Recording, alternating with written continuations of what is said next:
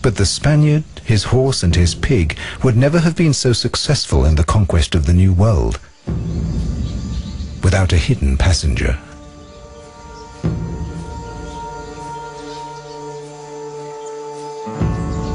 It is when the old and new worlds touch that the American Indian meets his worst enemy. A very black dose for the continent.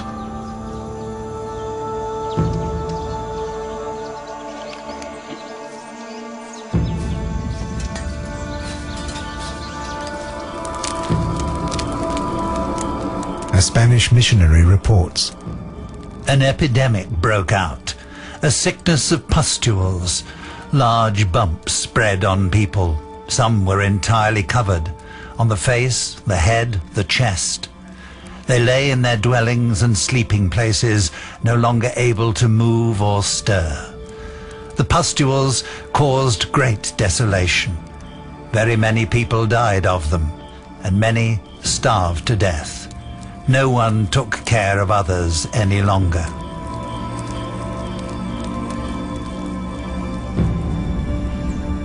Deadly diseases contaminate the entire continent.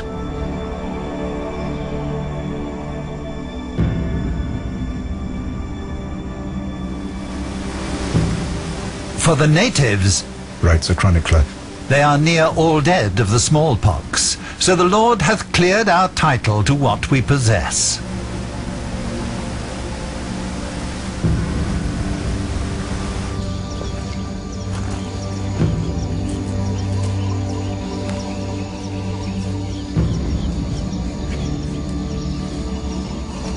To this day, scientists are still working to identify these diseases, to trace their paths, and count the dead.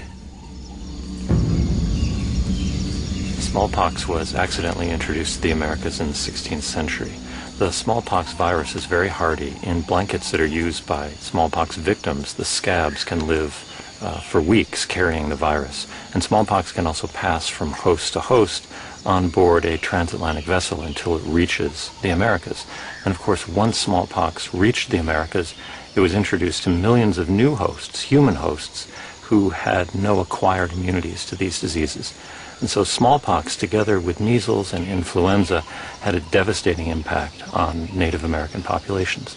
No one knows exactly what the mortality was. Conservative estimates are about 50%. It was probably closer to 90% or even higher.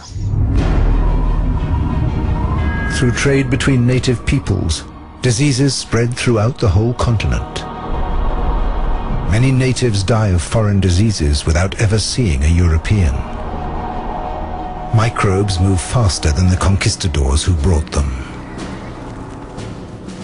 Some 50 years after Columbus discovered the Americas, conquistadors and explorers find neither towns nor people.